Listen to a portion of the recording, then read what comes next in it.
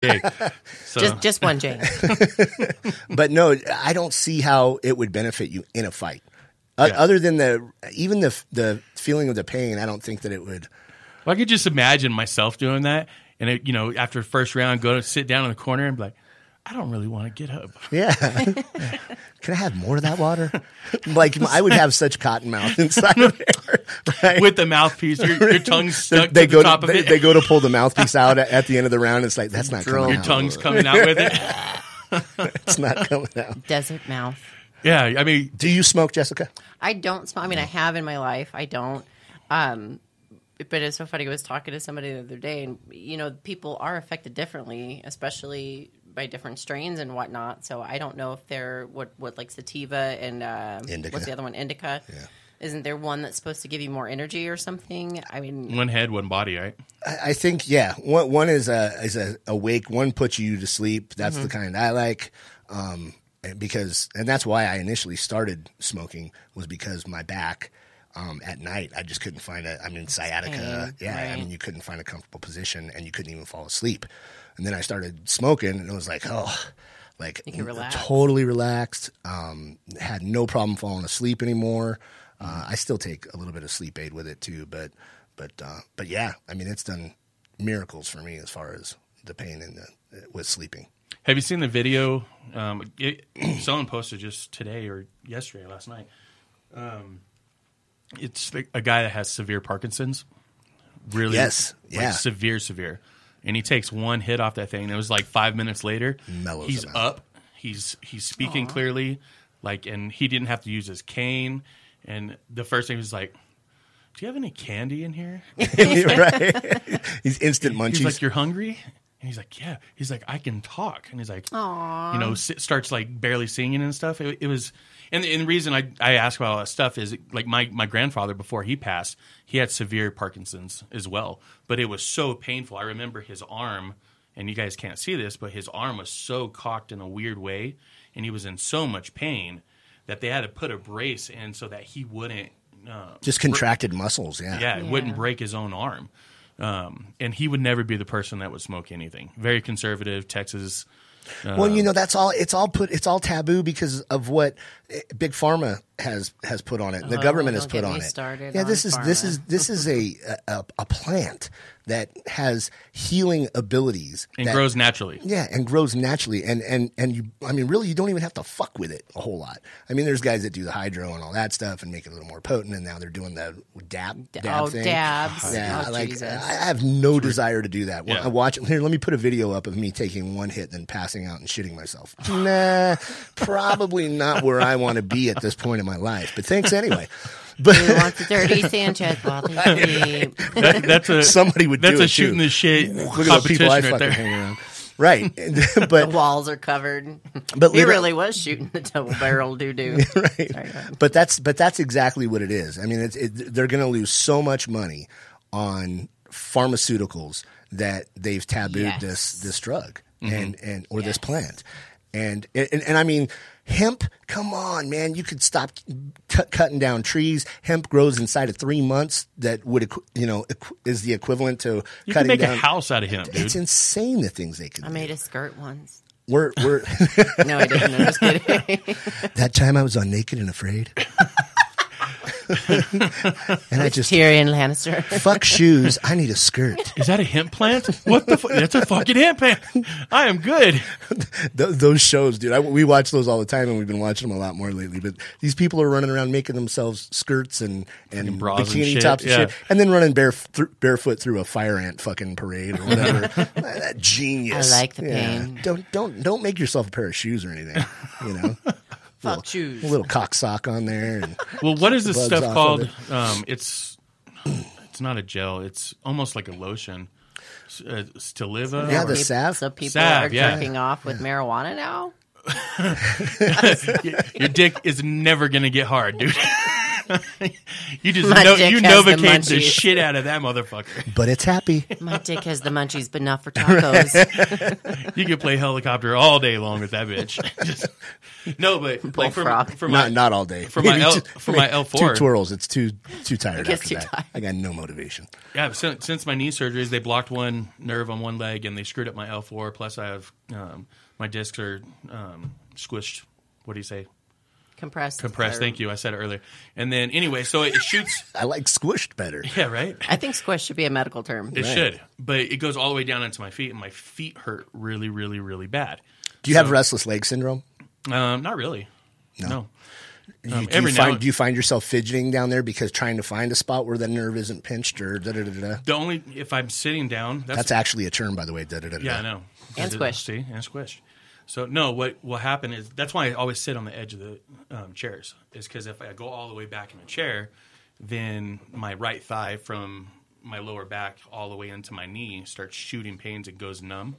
So anyway, I've been rubbing that stuff on it, plus on my feet, and then I'll wake up the next morning and it like the pain's gone. So but then what is the lotion? What is it? It's a salve. It's made from marijuana, and it doesn't give you the high like it would if you were to smoke it or sometimes do the edibles, but you still get the same benefits as far as pain relief goes.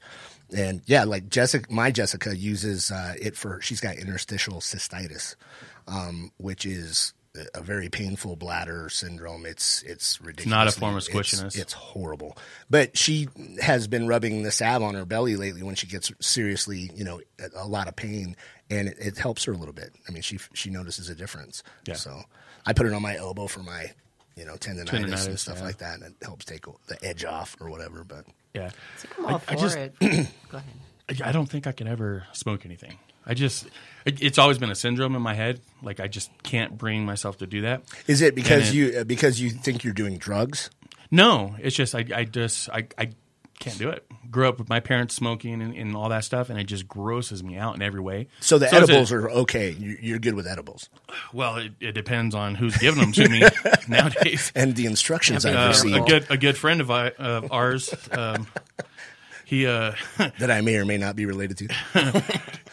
He started me on something way more than I could have ever should have been. So in other words, you should have just licked the gummy bear. No, there was no gummy bear. It was a cookie. It was a cookie, a bag of cookies. Well, that's the problem. You don't give Drew of anything that looks like a cookie and expect him to be reserved. Where's my milk? But no. So, and then the other thing that bothers me is the smell. Like it pisses me off. I mean, you see my rock crawler, and I drive it during the summer almost all the time. But you go, I mean, you hit Fillmore or you hit a certain place on Academy, Platt, and it just anywhere on Platt. I mean, it just slams into your face, and I'm like, oh, like I get to the point sometimes where I'm gagging because it's so like. I love potent. the smell. I love the smell. Yeah, I of don't it. like the smell. You don't either. I mean, I don't. Whatever, do what you do. I mean, you know what I mean? I'm a proponent for it, absolutely, especially if it's for pain or something like that. But yeah, I don't like the smell. It has so many different benefits. I mean, depression, all kinds of stuff. That's true. It's crazy the things that if you actually got into someone who did some valid research and look up what they've discovered and the actual effects on the human body. My girlfriend's cousin, Amber. She is Doesn't like everybody have a cousin named Amber? I think everyone should. But Amber is like super intelligent, does a lot of research, and she can go on and on and on about the benefits of medical marijuana. And it's crazy. I mean, you don't even realize. I'm going to be super controversial here. Yeah. I would prefer, like, if a doctor would want to put one of my children on a pharmaceutical and marijuana would help them, I would fucking give my kids marijuana before I'd give them a fucking pharmaceutical. Absolutely. That's what they wanted to do to me. They wanted to fuse my spine and put me on morphine. And I was like, hell no. Well, I know and so you've already many lived that people- road, dude. Yeah. So many people have, oh my God, I mean, their lives have been wrecked by... I watched my mom go through a morphine addiction. Thank God too. she's completely off of it now. Yeah, But it's scary. It's horrible. I mean, and again, I don't smoke pot. I do not advocate my children smoking pot. In fact, I do take the very conservative road verbally with them when it comes to marijuana. But at the end of the day, I mean, if it's something that's going to help one of my kids get out of pain or help with ADD, or I mean, I'm not saying it helps with ADD. I'm throwing out. It does, by the way. It does. Okay. So then I would fucking, here, baby, mama giving you a cookie before I'm going to fucking give him fucking like, what's that shit? Ritalin or fucking rat poison shit. Adderall. Oh, dear Jesus. Oh, my God. People who are addicted to Adderall. Well, and then the side effects of all of those, you have to take another drug for that. To fix and that, it's just and then it keeps going. one giant cycle. You know what I mean? But yeah, absolutely. And I think it's, when it comes to the actual recreational side of things, it's still better than alcohol. It's still better than any other drug, basically, that you can put in your body that's, made by man. And I think as long as you're responsible with it, I wouldn't want my kids doing it until they were grown adults and could make a decision on their own and be responsible with it as well. But that's just, it's the same as with booze. I mean, you have to be a certain age because that's when you're responsible with it. And they're not even responsible. And you can see the guys like driving and stuff like that. I don't know how anybody does it. I have zero desire to drive while I'm high. No way. Well, and that pisses me off too. I mean, because that's an equal amount of driving drunk. Well, you can get a DUI for driving you can. under the influence of marijuana. And I think it's a little different. I mean, like when I've driven drunk, I hate to say that, but I have. When I was younger, when I was 21, I got a couple of DUIs. I was just an idiot. I was out at the bars all the time. There was nothing smart about me when I was 21. But there was times when I was like, shit, I can't see, but you're still in your head, you're like, I got this. You know what I mean? I fucking cover one eye, the whole pirate patch driving home thing. Yeah. But with pot, it's a different kind. I think it's your reaction time is going to be slower. Yep. Yes, you're not going to. You have absolutely zero desire to like drive 100 miles an hour, and you don't feel invincible. You just feel I'll get there when I get there. You're going 20 and a 65, right? But that's dangerous too. And that's where it becomes dangerous, is that you're not completely paying attention, and you know what I mean. I mean, there's been times where I've been like, oh, I don't have pants on. Did not realize that. Have you seen the? Are you wearing pants now? Maybe. I'm not. They're called skin pants. Yeah, I thought we were doing the queef thing, so I took my pants off. God, stop. Sorry. Don't let him influence you. Oh. I've been good lately. So, Dave Chappelle, man, he came out with a new Netflix special. And I don't know if you like Dave Chappelle. I love Dave Chappelle. He is the funniest son of a bitch. But he was talking about just that they got pulled over. He had a designated driver, and the DD was obviously high too. And they got, because that's all they do. Right. Those guys are high every moment they're awake. Right, but they're on the 405, and they get pulled over, and the cop out he reaches in and he goes, "That's Dave Chappelle. Hey, Dave Chappelle." And he was like, "What's up?" Just doing this whole thing. Anyway, he pulls the driver out, right? And next thing he knows, because he's like, "Oh man," he's like, "I'm turning up the radio." He said, "Anytime you can turn up the radio when you get stopped by a police, you're pretty good. I mean, you're going to be good to go." And the next thing you know, he saw his friend getting handcuffed and put in the squad car, and he's panicking. He's like, "What the hell am I going to do now?" Because I'm not drunk, but I'm high as hell. And the cop comes back and says, "I tell you what, if you pass the breathalyzer, we'll give you the keys and you can go. Otherwise, we got to impound the car." And he's like panicking. So he does the breathalyzer, passes it, and can't believe how the hell he passed it. What are they testing him for? I don't think you can test for.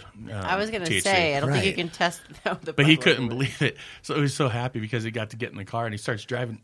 He said it took him 3 hours to get home because he was going 30 on the 405. I was like, that's exactly how. At least he was being careful. I mean, I'm in the slow lane with my hazards on. So I really would like to know, kind of circle back around to as far as why they're deeming marijuana a performance enhancing. That's the problem. Nobody knows. So no one knows. There is no answer. I haven't. I mean, I haven't even actually done research on it. Maybe protein shakes are a performance enhancing. Are drug. they? No, I'm just saying if we're really going to go that route, let's just go fucking all out. You can't eat chicken no more. It's right. Giving your muscle too much protein. Yeah. In the fight game, things have changed so much that you can't even have this specific bottle. You cannot even have that on a sanctioned MMA fight because it has labels on it.